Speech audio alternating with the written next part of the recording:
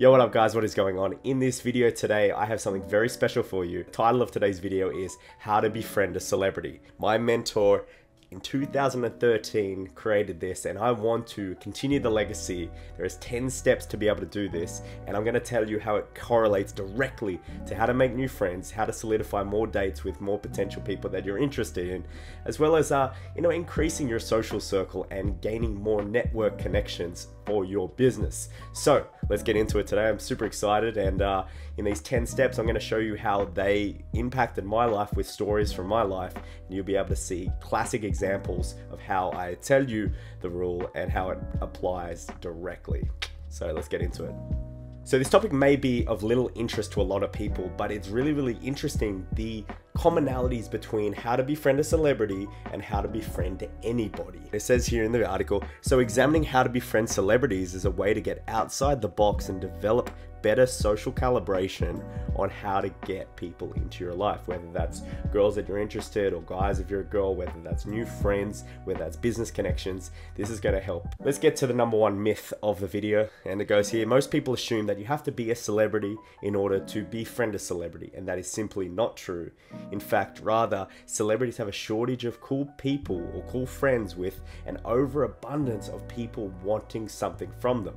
So either a photograph, wanting just their time, their energy, wanting them to put on the facade of the character that person had seen them in the movies or on a song. They want them to be the character or be the fantasy that these people had in their minds of this person. And when they do not live up to it, not only is it a lot of pressure to just fulfill everyone's fantasy of who you are.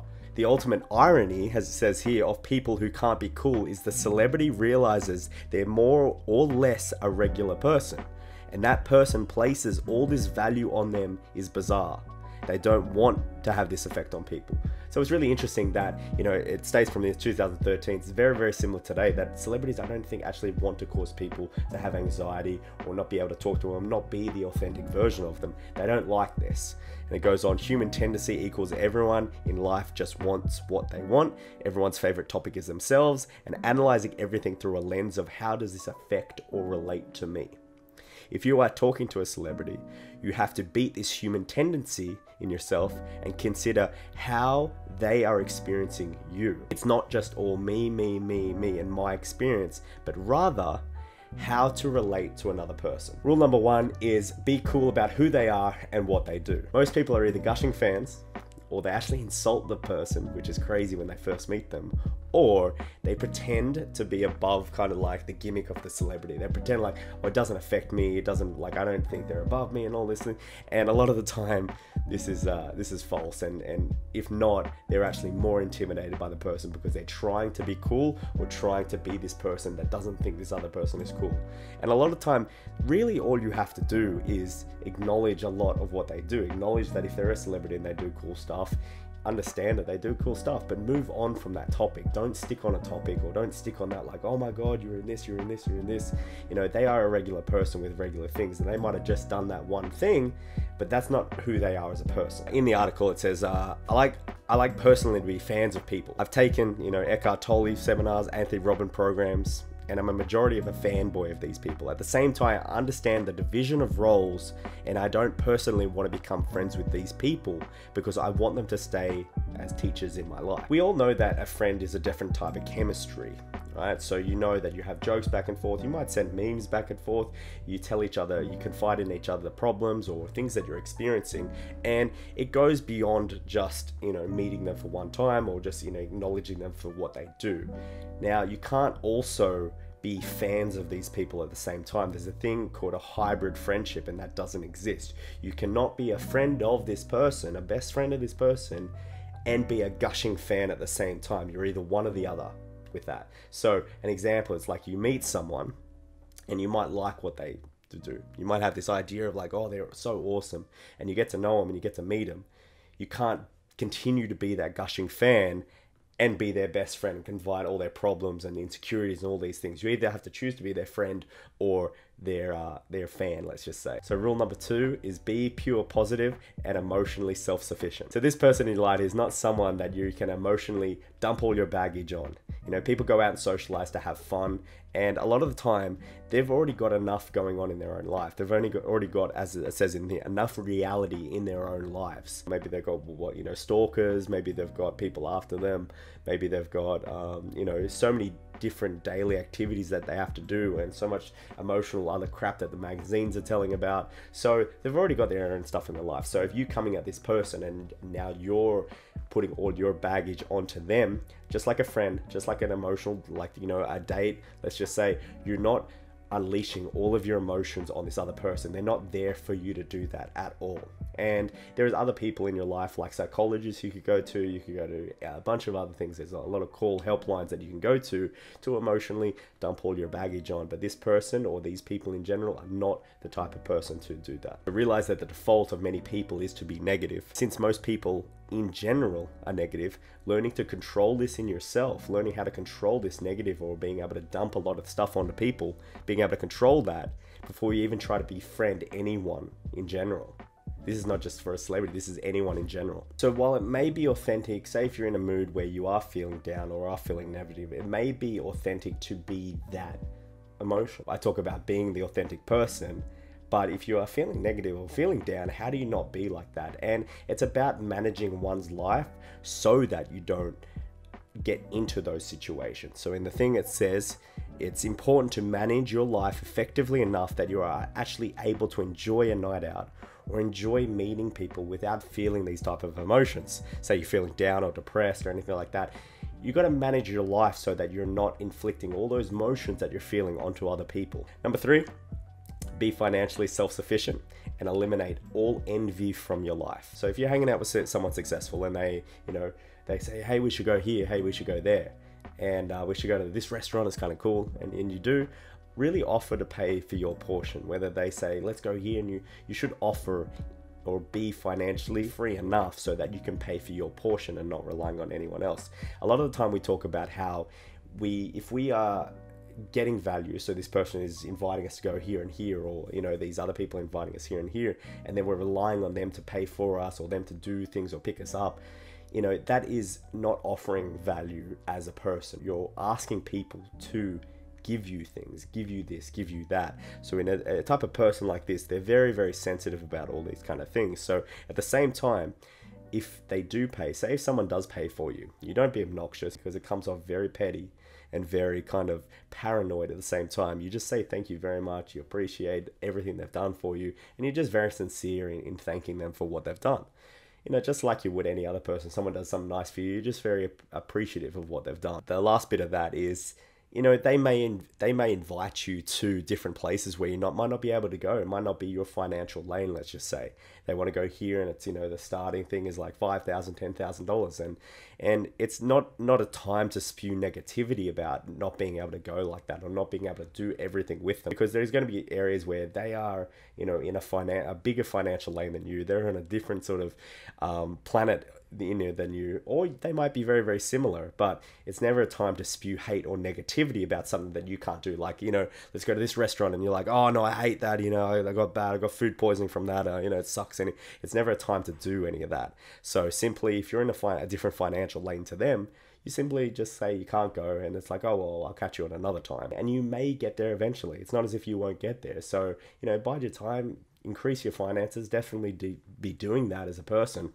And eventually you may be able to go to those places that those people are going to. So now we're going to get into the nitty-gritty parts of the laws. And these, you know, 4 coming up are very, very important. And they relate a lot with meeting friends and meeting potential relationships you might get into. Meeting girls if you're a guy, or, you know, guys if you're a girl, or any sort of bit, you know, any sort of ways that you like. And these really, really do help. I do say if you're meeting girls because it's much easier for me to say, because that's what I'm into. So don't think I'm excluding you or anything like that. I'm just saying it's much easier to roll off the tongue. So number 4 is have your own life that's cool and that you like. So I'm going to repeat that again.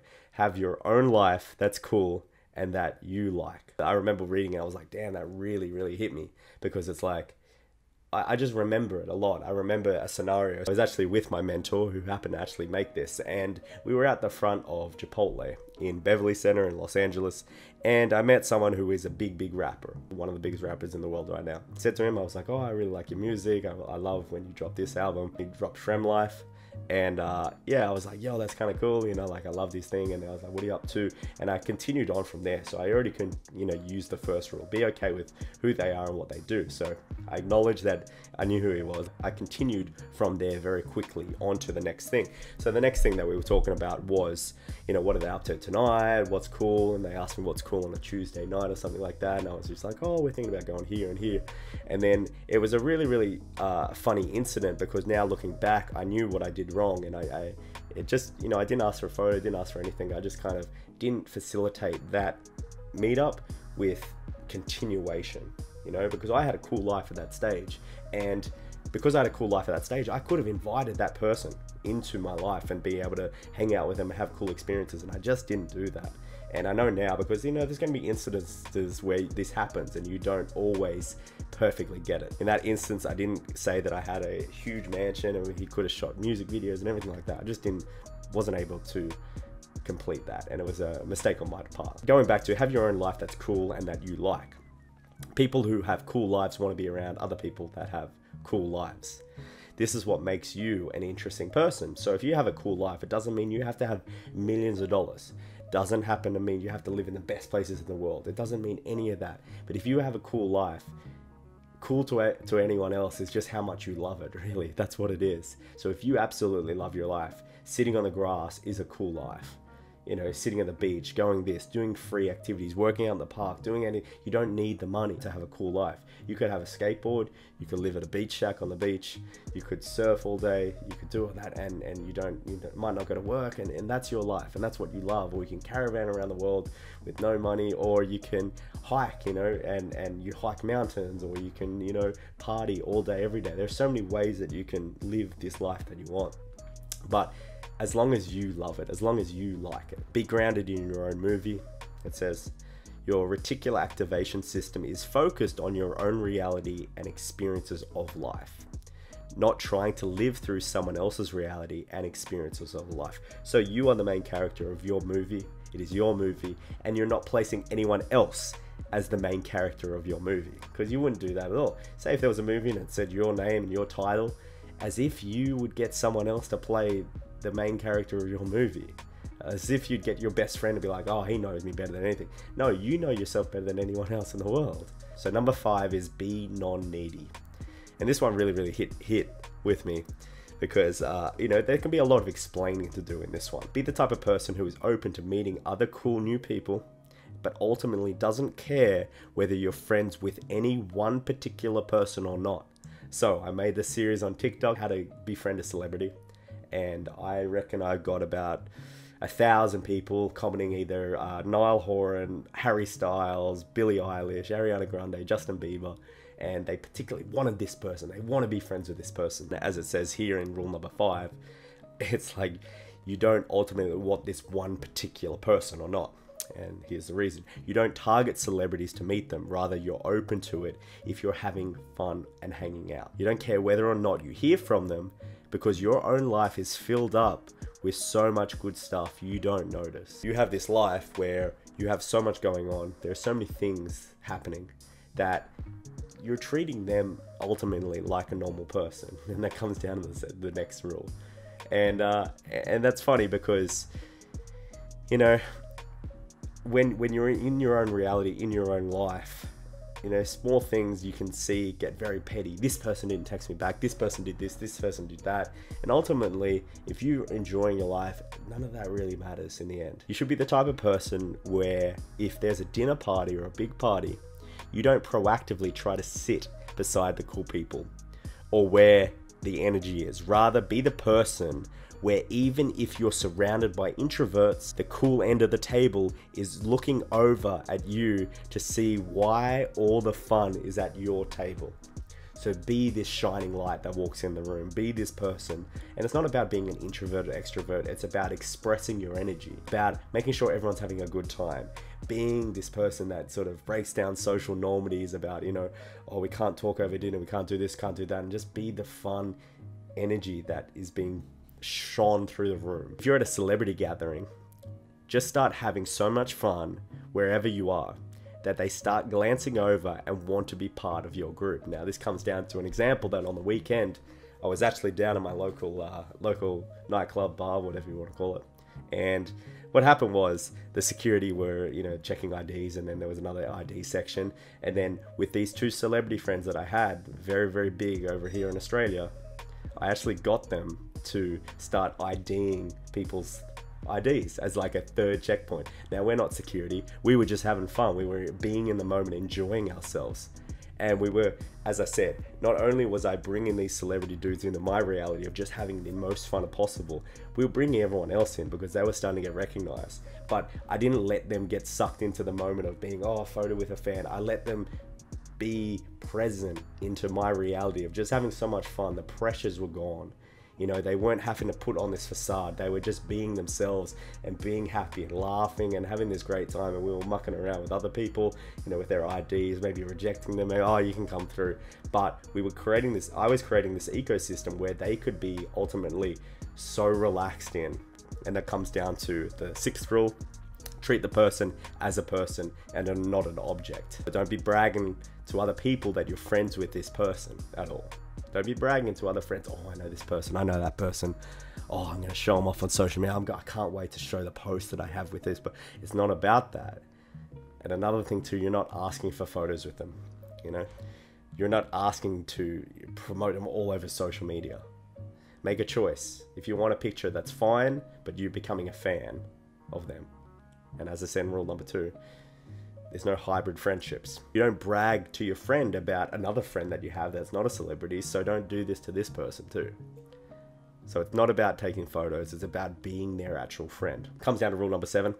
Learn Stephen Covey's emotional bank account principle. A person's willingness to absorb negative energy, your negative energy, let's just say, be compliant to your requests and invest into you is based on how much good emotions you have been putting into that bank account, that emotional bank account between the two of you.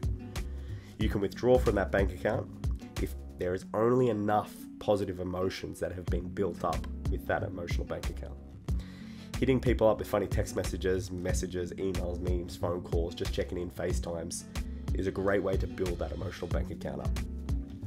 Putting a lot of positive emotions before asking for anything in return or venting any negative emotions, because they are sensitive people about people wanting things from them. So this is about giving value rather than taking value. So being this person that offers them value, maybe invites them to a bunch of places, that's giving value. Shoot some funny messages, calls them just to check on them, that is giving value. Number 8 is accept a person for their pros and their cons and don't expect them to be on. Everyone has good and bad qualities, it says. Celebrities can feel the judgment seething off most people who approach them. The persona that a celebrity brings to the public is their best self and requires rest to maintain. Nobody can be that charismatic or positive all of the time. And you can imagine that you can't be positive all of the time. You can't be this charismatic person. There's going to be times when you're not like that. You're not on, let's just say. You're not this person that everyone's known you as. Sometimes you're just a regular person. You're not this superhero figure that everyone has you on a pedestal. So most people demand that the celebrity or the person that is, influential is that persona that they've seen them as in order to feel happy with the experience that they've received. They will shit talk them if they don't get what they want. And that's the crazy thing. I've seen this firsthand. I've literally seen this firsthand. So, it'll be a thing like an example like here, but my example is that they met someone who's like, I don't like him because of this, this, and this. He's an arsehole, this. You meet the person, they're absolutely lovely. And whether this person didn't live up to this other person's image they had in their head, most likely. Don't expect these people to be on, or don't expect everyone to be on. If they're an influential person, don't expect them to be on ever. Just allow them to be who they are and don't judge them for their pros or their cons or who they are. High-profile people have too many of these experiences where people want things from them or they expect them to be this person and they're not. And so a lot of time they find it a waste of time to befriend anyone. So if you come across in this way, it's no bueno, it's no go. It's like not what you want to be doing. Simply be non-judgmental Accept the person for their pros and cons like any other human being you would meet. Number 9, understand the overwhelming busy nature of the person's life. You can understand that as a celebrity or anyone of high power, or maybe a politician, maybe a CEO.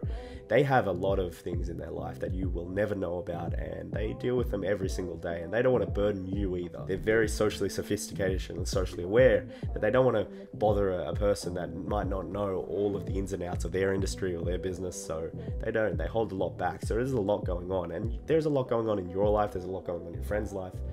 But again, just understand that, these busy people, you might hang out with them once, twice a year. They're so busy, and it's not as if a lot of my mentors I hardly hang out with. I might hit them up every couple of months, but we still are in contact. We are still talking. But it's going to be that tight-knit thing where it's your best friend or anything. It may be, who knows? You may live with them, you may become their assistant or something like that, like the Entourage boys. But a lot of the time, it's like you may only see them once or twice a year. And number 10, the last rule: be carefree, bring them into your world, and provide a sanctuary from their concerns of life. This one is the most powerful one. So I'm going to say it again: be carefree, bring them into your world, and provide a sanctuary from their concerns of life. Now it goes to the next road. It says everyone is tired and scared. It doesn't matter how successful or famous you are. Be someone who doesn't judge them at all and has their own life under control, and makes them feel safe and fun when they are around. Makes them feel that the world is light and an easy place for you, even though there are many challenges that you face. Provide an escape from all the bullshit and idiots they deal with on an ongoing basis by providing authentic human interaction. And that is just fundamental. As you've seen in the 10 principles that we have here, it's basically treat them as if they are a normal person, because again, they are a normal person. They might have a lot of influence, they might have a lot of fame, they might have a lot of things, but if you get a chance, you treat them just as if they're another human, because they're dying for authentic human interaction. They're pretty much dying for it. They're pretty much seeking it. They just want it. And a lot of the time, they can't maybe allow themselves all of the time because they think this person wants something from me, that person wants something from me. And again, they're longing for it. It's really interesting to find there's a lot of comparisons between, either finding potential partners in your life, finding potential friends, finding potential business partners, because all of this, it comes down to a couple of things. You see in this, it's always providing fun. It's always having fun with the person. Being carefree, not judging the other person for who they are, not being a person that takes value, but instead gives value. Understanding the lesson is to handle your own shit. Realize that, where people are coming from a lot of the time, and understanding that there's a fun exchange. You have value, the other person has value as a person. You're human beings, you have value. Understand, don't dump all your emotional baggage onto them. Those 10 lessons you can apply to anybody in your life. You can apply it to girls that you might be dating, or girls that you might see. You might be applying to business connections, friendships, celebrities, anything in life, any human communication. You can follow these 10 principles, but this is something that my mentor made. I don't know if you'd like me putting it out, but it's really interesting that I wanted to continue this on, because I think these 10 rules are very, very fundamental. So hopefully you enjoy it, and I'll see you in the next video.